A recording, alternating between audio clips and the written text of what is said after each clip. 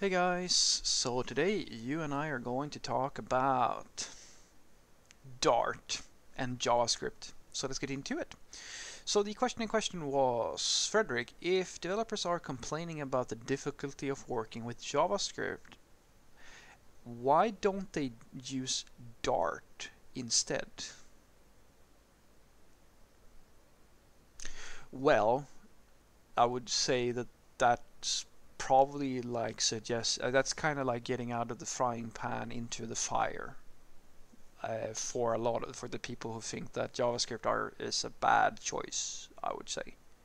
You see, the dirty secret that nobody is telling you about why people hate JavaScript is because they don't know it. That's the problem. They hate it because they don't know how to deal with it. And when you don't know how to deal with it, at least I think it's a little bit funny that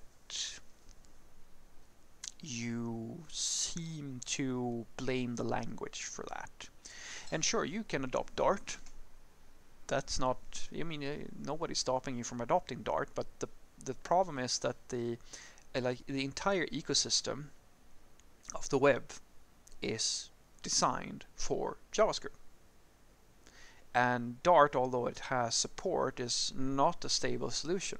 It's not going to work, actually, because in some cases you can't use Dart. You will need JavaScript because you have others, like you have third parties or you have other stakeholders that might need you to use JavaScript to solve the thing in question, and it is the de facto standard. Dart was, let's say at best, a failed attempt to replace JavaScript. Today you can use Dart in Flutter if you wanted to do that, but it's still not a viable option for doing web development. You can absolutely do things with it, but it's very similar to you saying to someone who doesn't like Java that, alright, you don't like Java because it's not a really nice experience for you, well, then you should work in Haskell. Sure, you can do that. There's like Haskell is a great language, but it's so wild. Like it's such a you get so detached from how practically all the things related to standard development works that it's going to be a hard transition for you. It's going to be an even harder transition. So in this scenario between JavaScript and Dart, I would say that I would call it the lesser evil. I'm not saying that Dart is a bad language. I'm not saying that JavaScript is a bad language. I'm saying that every single thing you want to do, practically related to web development, is orchestrated around the assumption that you are using JavaScript. And as soon as you want to go outside of that box, you will have to go over hurdles a lot more than you would have if you just stick with, say, JavaScript. An example would be, for me, that is I think even fairer than this, is like I love Rust, the Rust programming language. I think it's the best language that we've seen in quite some time, and I'm really, really happy to work in it, and I think it's fun to learn about it, and I want to, at the mental level, I want to do everything in this language if I can, with one very important exception.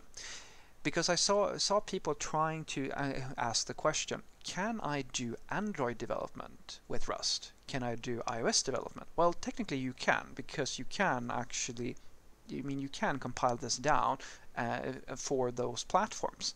But I stopped myself immediately there and I said, that's probably not a good idea. And the reason why it's not a good idea isn't because it can't be done. It is because those platforms are very tailored to work for specific languages. They're very associated with specific languages. So if you opt out of that, you're going to have to be a trailblazer by yourself. And some people really love that challenge, but people who want to be productive and just get stuff done, which is the vast majority of the people who hate JavaScript, that's why they hate it. It's not a good investment for you, because you're gonna, even if you get away from the problems that come with the one evil, you're gonna get to deal with a much bigger evil that might be even worse.